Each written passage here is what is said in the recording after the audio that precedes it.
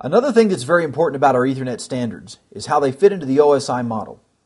Most of our Ethernet components fit into the layer 1 and layer 2 of the OSI model, which is the physical and data link layer respectively.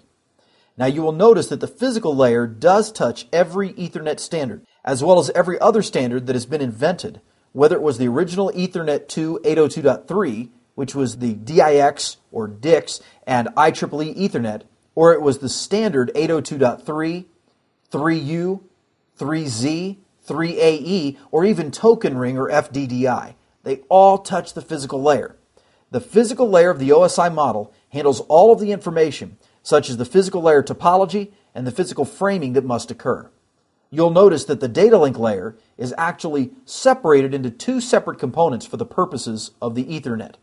We see a MAC sublayer, which actually provides transitions down to the physical layer, and we see logical link control, or the LLC sublayer, which provides transitions up to the next layer in line, which would be the layer 3 or network layer.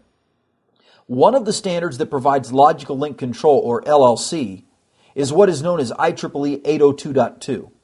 Now this layer provides much more versatility in the services to network layer protocol that are above it when compared to raw 802.3 and LLC headers.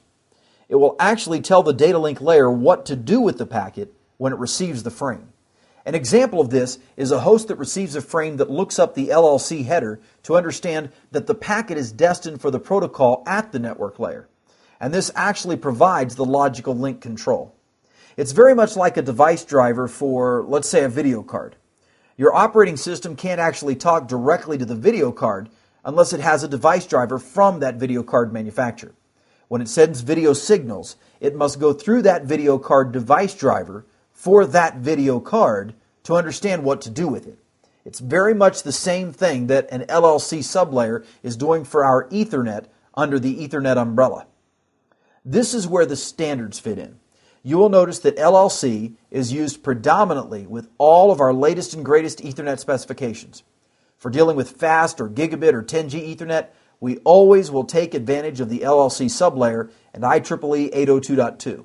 This was one of the many standards that has been approved by the IEEE.